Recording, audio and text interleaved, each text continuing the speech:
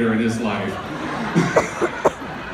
I happen to think it's the former because he's very talented, very funny, and very determined. Please give it up for the amazing Cyrus Steele.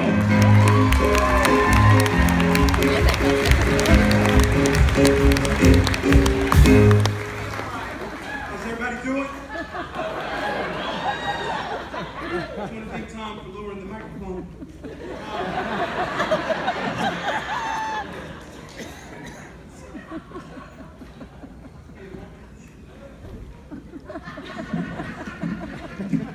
How's everybody doing? That's what happens when you don't rehearse, people. That's what happens. I'm actually very excited. I was able to actually win the Funniest Accountant last year. And a lot of people, they'll ask me, so what are you up to right now? A lot of people, they wanted to kind of give you an update. And Tom is right. I had a nice, cushy job at Equifax.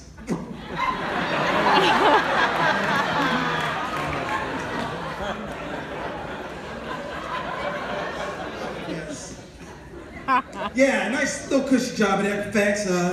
Guess that's what they say about comics. We have good timing. I left about a year ago, but it was like a little over a month after I had won. I was like, I think I'm going to do this full time. I kind of toyed with comedy off and on. So I finally threw myself in, head first, and so now I'm broke. And I appreciate that. I just want to come back and let y'all know I appreciate that. Yeah, some of you may have actually recognized me coming in. I was probably panhandling you, so I apologize.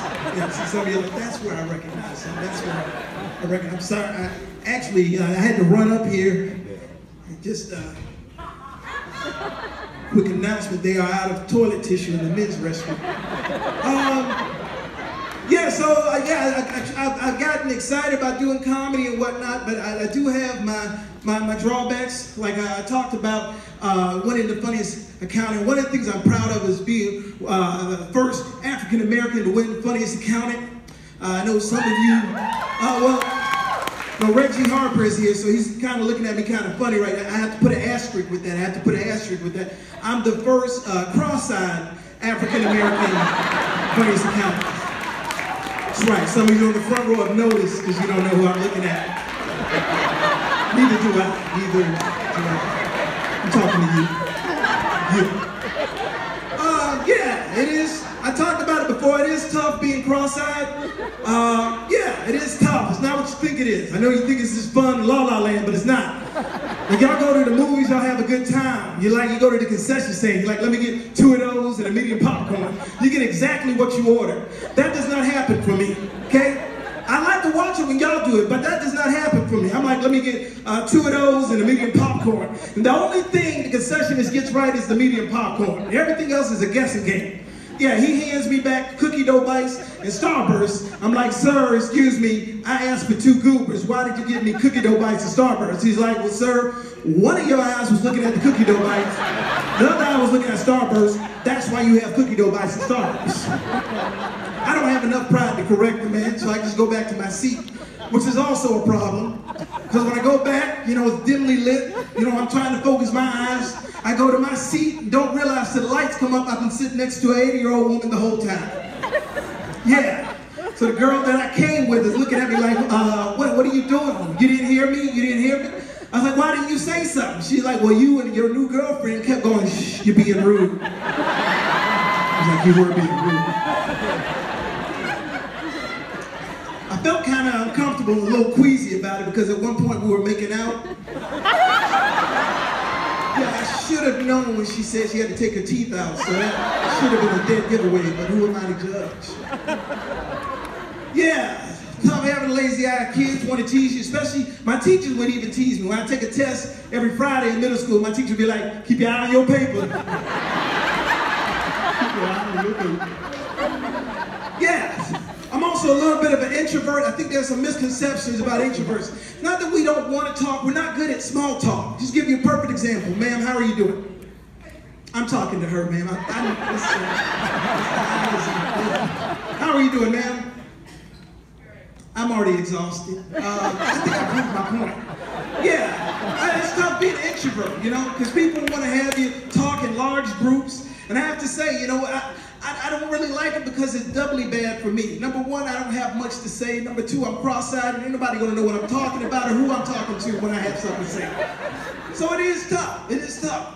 Actually, last year, I did a joke and I wasn't able to do the full thing, so I hope I can do that tonight if y'all don't mind. Just kind of amuse me for a second. I was talking about, thank you. I was talking about being bad with directions. I am bad. People will ask me for directions. I'm like, I'm cross-eyed. Why would you come to me on where to find something? But yeah, they have this new app called Waze. I don't know if you've heard of it.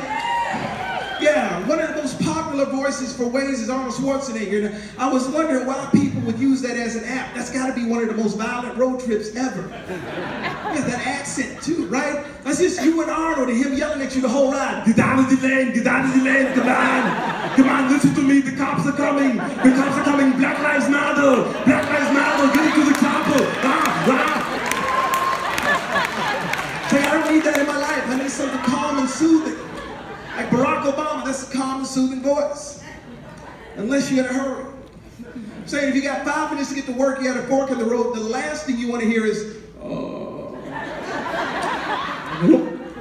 let me be clear. You could go left. You could go right. What you don't want to do, what don't I want to do, Barack? You don't want to sit here. Which is what you're doing right now. Well, which way should I go, Barack? You could make a U-turn. It's like I tell Sasha Malia, Barack, I don't have time for Sasha Malia to start trying to get to work. I thought about using Donald Trump as a GPS voice. Some of you know him, I see. I did, but I realized like some of you, like he might exaggerate the directions just a little bit. I'm just saying, like you're taking a slight right, next thing you hear your GPS saying, okay, you're gonna take a huge turn. It's gonna be so huge. So huge. It'll make your head spin, okay? That I can tell you, that I can tell you. I know a lot of people are very tense about the election. The only thing, I didn't really have a dog in the fight, you know, shout out to Michael Vick. Is it too silly? Is it too? Tom told me, Tom told me.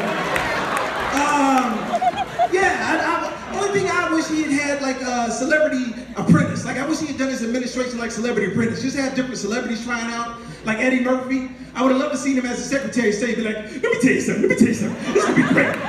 This is gonna be fabulous. You can be president, I'll be Secretary of State, and in the morning, I'm making waffles. Well, thank y'all so much. Have a great night.